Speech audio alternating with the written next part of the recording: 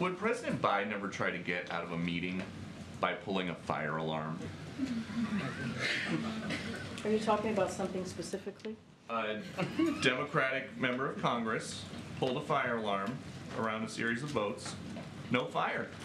Is that appropriate? What I can tell you is I've not spoken to the president about this, and so just not going to comment. I would leave it up to. I know there's a House process moving forward right now. I'll leave it to the House. Okay. Since President Biden is so pro-union, is he okay with 75,000 healthcare workers possibly walking off the job this week? What I can tell you is that, and I've said this many times already this morning, the president believes all workers, including healthcare workers and those that make their work possible, they deserve a fair pay and they deserve a fair benefit. That's what the president believes. He believes that collective bargaining works. That is, we've seen that play out in the past even couple of months. We think about the Teamsters. You think about the Teamsters and the UPS. You think about the West Coast ports, right? We see that play out.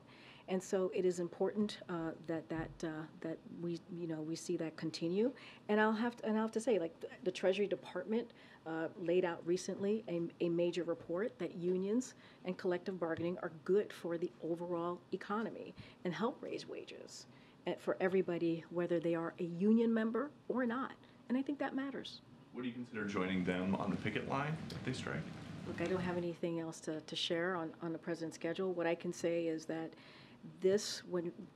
when we see this type of collective bargaining, when we see this type of, the report that I just laid out, when unions and unions do collective bargaining, it actually helps our economy overall, and it raises wages, and I think that's important for all, not just union members, also non-union members. And a couple days ago, looters were terrorizing businesses in Philadelphia. What is the White House doing about that? So obviously, any coordinated theft and vandalism that occurred in Philadelphia is destructive and simply unacceptable. That's what we say. We've always said that. Any type of vandalism, any type of violence, we certainly denounce that from here. The acts of these individuals harmed local businesses, as we saw in the communities that depend on them.